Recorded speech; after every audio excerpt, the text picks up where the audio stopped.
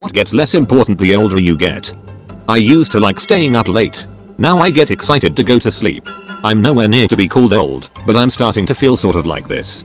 I don't mind staying up late if I'm meeting partying with friends or something, but I like the idea of hopping in my bed the more I further go into my 20s. And on the other side, I've started to very much despise waking up late even in the weekends because now I hate how short my mornings are if I oversleep.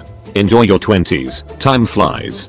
Thanks, I try to as much as I can, and damn it sure does fly. The people didn't lie when they said you'll start to feel it above 20. It's scary how fast it goes. I'm in my 40s and I can't believe my 20s were so long ago because it doesn't feel like it.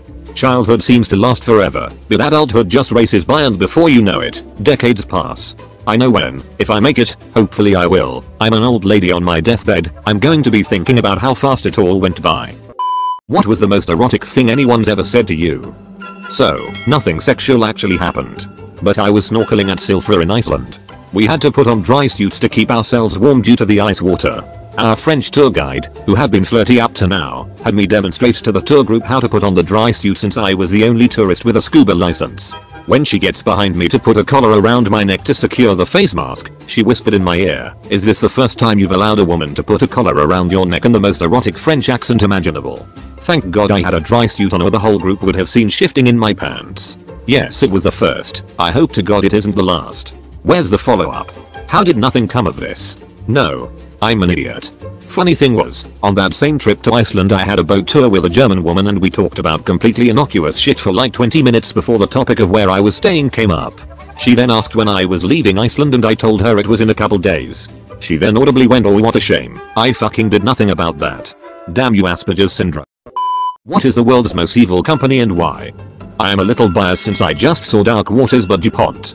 I haven't seen the film but I work with PFAS contamination and can tell PFAS is going to be a major issue in years to come. My workplace is investing heavily in educating us on the chemicals and how to monitor and remediate them. It's so common that I have to check what kind of clothes I wear before working on site. A single drop from one of my coats completely contaminated a sample. My neighborhood growing up had previously been a dumping ground of 50-gallon barrels containing PFAS and Teflon from a local shoe manufacturer. All of our wells sat on top of that.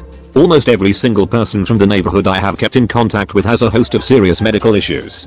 I remember being a kid and seeing the barrels in the woods. Glad I never fucked with them. There will be no consequences.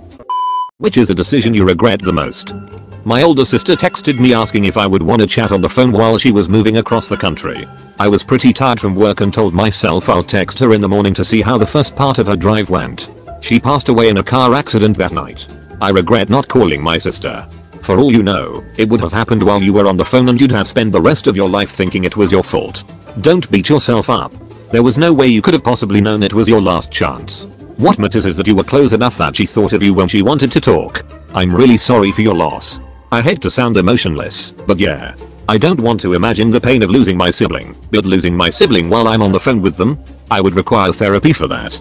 To be fair, therapy is probably best either way, but yeah, if I heard my sister die over the phone it would fuck me up significantly more. NSFW. How important is sex for you in a relationship? A large difference in libido can be a hard thing for a relationship to overcome. This. Healthy communication is your best friend here. My wife has always had a sex drive much higher than mine. In our younger years it wasn't a problem. As we've gotten older, my mind is always willing but sometimes the body just won't play ball. I assure her it's not her. I still find her to be the most beautiful woman on the planet and my desire for her hasn't lessened. On the days my body doesn't wanna play we break out some toys. At the end of the day it's up to you and your partner to figure these things out and come up with solutions that work best for you both. The spirit is willing, but the flesh is spongy and bruised. What show has an intro that is such a banger, you wouldn't dream of hitting the skip button? Fucking Westworld has me staring at the screen in awe at the start of every episode. Amazing intro and oh so catchy too. Same guy who did music for Game of Thrones. Consistently one of the best parts of the show regardless of how everything else went. Ramin Djawadi is his name for anyone curious. Definitely recommend looking him up. I will also take this opportunity to recommend Sarah Schachner. His Painted Black from Westworld is one of the best things I've ever heard. DuckTales. The old one. And the X-Men cartoon. That Zman track still get me hyped. The one from Fox Kids? That slapped.